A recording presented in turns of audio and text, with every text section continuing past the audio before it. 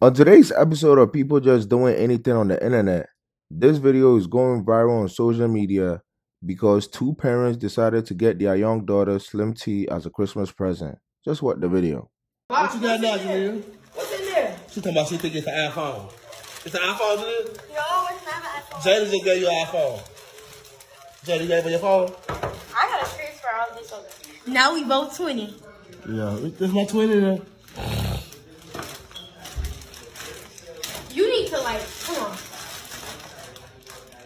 Both y'all do it. Same spot too. Come on. What's in there? I told you not. Wait, T. Slim T? Really?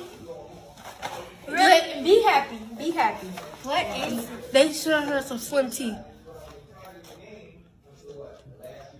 Thank you! Wait! What happened? What you mean what the? Oh my. What happened? Okay, I know what this is. What's that? That's something you wanted? Yeah, it's something that I needed. Oh, real?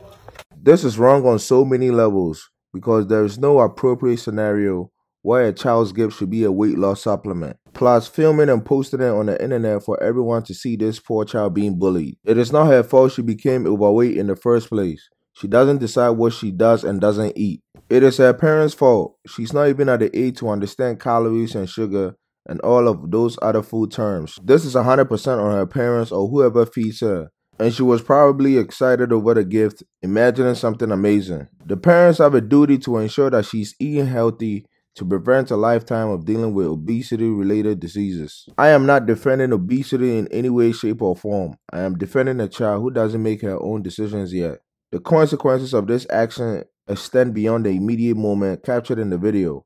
It could potentially impact the child's self-esteem and perception of self-worth. Publicly exposing a child in this manner on social media not only invites criticism and bullying, but also sets a harmful precedent. To all the parents, please protect a child's privacy and dignity, especially when it comes to sensitive matters like body weight and health.